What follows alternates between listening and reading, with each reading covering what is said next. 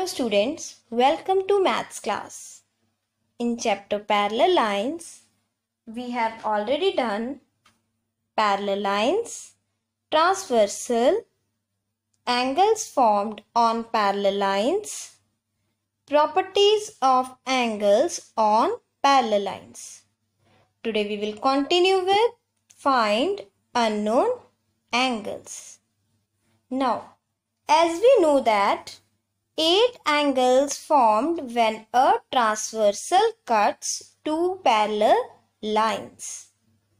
And also I have told you that marking of angles we will do anti-clockwise. So here it comes 1, 2, 3, 4, 5, 6, 7, 8. And today we will learn that if out of these 8 angles, any of one angle will be given, how you will find rest of the angles. So let's understand with examples. Here, in this figure, this angle is 80 degree. So in the given figure, find unknown angles.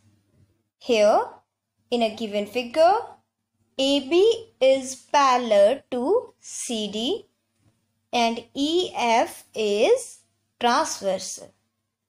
Next step is marking of angles. Here 1, 2, 3, 4, 5, 6, 7, 8. We have done marking anti-clockwise. Now, given angle 1 equals to 80 degree. We have to find out all angles. Now, angle 1 and angle 3. These are forming X shape. So, these are vertically opposite angles. And we know vertically opposite angles are equal. Therefore, angle 1 equals to angle 3. Reason vertically opposite angles. Therefore, angle 3 equals to 80 degree because angle 1 was given 80 degree.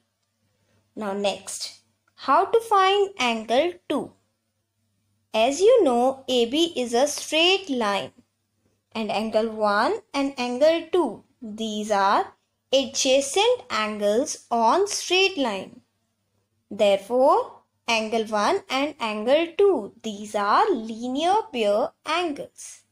So, here angle 1 plus angle 2 equals to 180 degree because these are linear pair angles. Here angle 1 is 80 degree, put value plus angle 2 equals to 180 degree. We have to find angle 2. So, shift 80 degree with the sign of minus. Here it comes. Angle 2 equals to 180 degree minus 80 degree. After subtracting, you will get angle 2 equals to 100 degree. Now, angle 2 and angle 4. Again, these are vertically opposite angles. And vertically opposite angles are equal. Therefore, angle 2 equals to angle 4. So, if angle 2 is 100 degree, then angle 4 is also equals to 100 degree. Now, next we have to find out angle 5, angle 6, angle 7, angle 8. Now, see, angle 4 and angle 6. These two are forming Z shape. So, angle 4 and angle 6, these are alternate angles. And alternate angles are equal. Therefore, angle 4 equals to angle 6. Here reason is alternate angles. If angle 4 is 100 degree, therefore angle 6 also equals to 100 degree. Now, angle 1 and angle 5. These are forming F shape. So these two are corresponding angles. Therefore, angle 1 equals to angle 5 because they are corresponding angles. So if angle 1 is 80 degree, therefore angle 5 is also equals to 80 degree. Now next, angle 3 and angle 7. Now see here, angle 3 and angle 7. These are also forming F shape. Both are down to these lines. So angle 3 and angle 7, these are corresponding angles. So angle 3 equals to angle 7. Now if angle 3 is 80 degree, therefore angle 7 also equals to 80 degree. Similarly, angle 4 and angle 8. Again F shape. So these two are also corresponding angles. So here angle 4 is 100 degree. Therefore angle 8 also equals to 100 degree.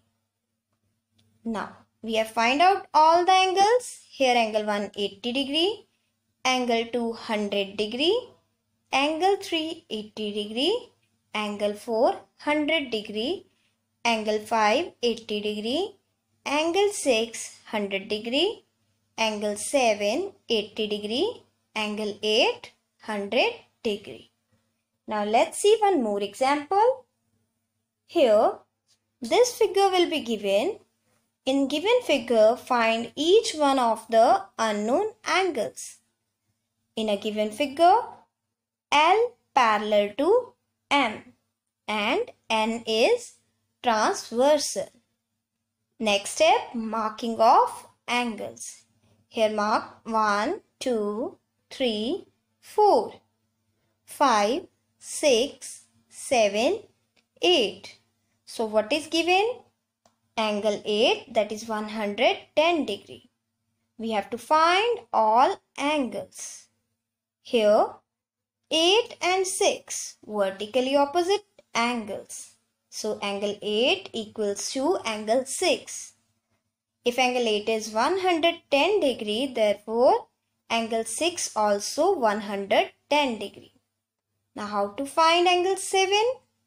Angle 8 plus angle 7, these are linear pair angles. Therefore, angle 7 plus angle 8 equals to 180 degree.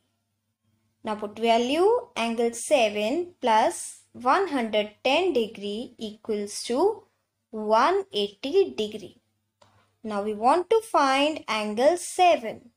Therefore, shift 110 degree on the other side with the sign of minus.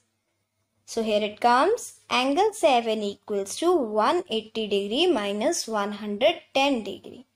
Here angle 7 will come 70 degree.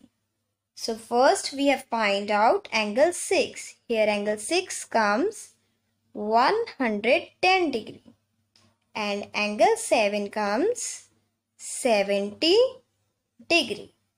Now next step to find angle 5. Now angle 5 and angle 7, these are vertically opposite angles. So angle 7 equals to angle 5 because they are vertically opposite angles.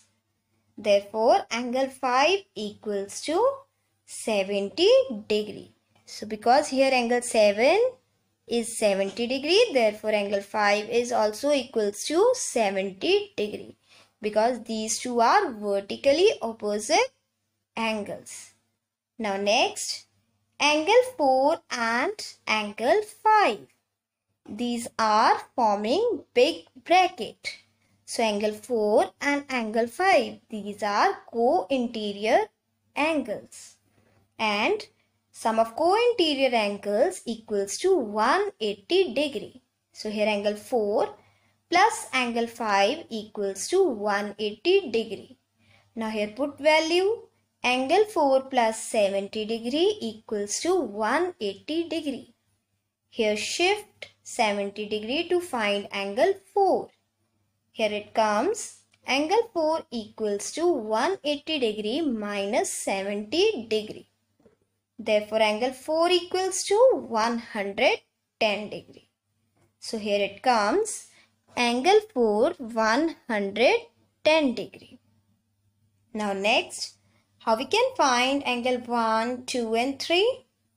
So, here angle 3 is equals to angle 5. As you can see, they are forming Z shape. So, angle 3 and angle 5, these are alternate angles. And alternate angles are equal. So, if angle 5 is 70 degree, therefore, angle 3 also equals to 70 degree. Because angle 3 and angle 5 are alternate angles.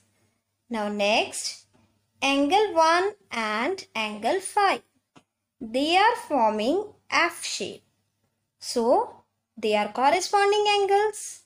If angle 5 is 70 degree, then angle 1 will also be equals to 70 degree. So, here angle 1 equals to angle 5 as these are corresponding angles. Therefore, angle 1 equals to 70 degree. And the last one is angle 2. Here angle 2 and angle 6.